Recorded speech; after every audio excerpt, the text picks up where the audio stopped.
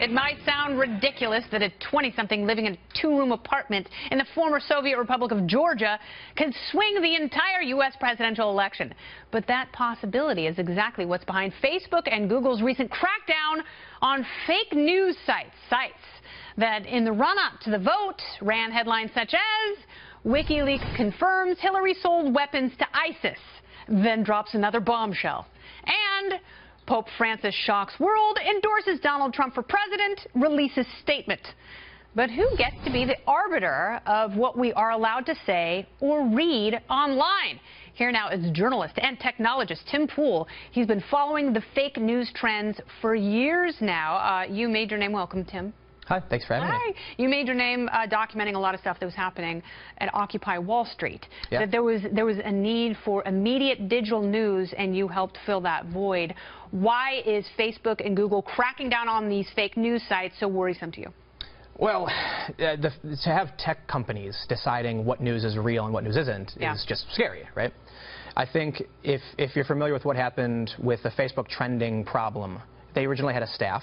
They said that the staff was biased and was filtering out conservative news. And that was someone within Facebook, a conservative who came forward and said that. And so they decide, okay, let's get rid of that staff altogether and let the computer handle it.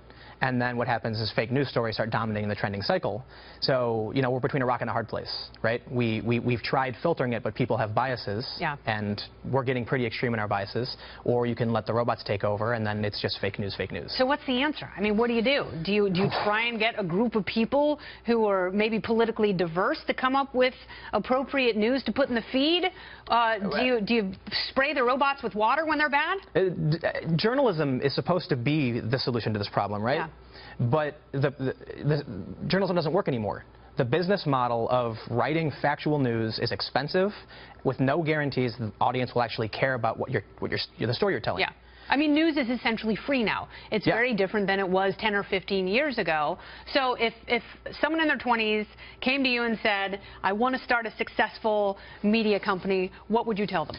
Well, the politically correct response would be you got to work hard, you've got to find good stories and follow the ethics in journalism to the T. But the real answer is, look, if you want to start a media company and you want to make a ton of money, you make fake news.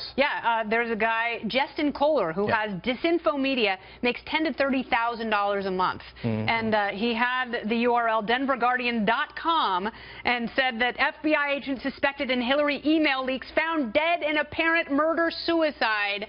And, you know, the guy makes a ton of money. He's a Democrat. He's a Hillary supporter. And he said he just wanted to show how fervent the alt-right was. Do you buy that? Not at all. I mean, he's also a relatively well-off person now because of these fake stories. I read that story. He claimed that he was trying to infiltrate the alt-right echo chamber. If that were true, he wouldn't have put ads on the site in the first place. He knew what he was doing, in my opinion. And it's, you know, when you think about it's really, really easy to make a viral story. It's so easy. Write a story about a Trump protester who accidentally kills somebody, and then you watch every Trump supporter share it. Write a story about a racist cop, you know, violating someone's rights, and every liberal will share that story. And people have figured this out, and so they're like, hey, I can write whatever I want. No one's going to do anything about it, and I'm going to make a ton of money. Oh, man. We really are stuck between a rock and a hard place. Well, there is a solution, though. Okay, if we're hearing this guy's making $10,000 to $30,000 a month, and he's writing fake stories about the FBI and Hillary, well, shouldn't someone sue him for libel?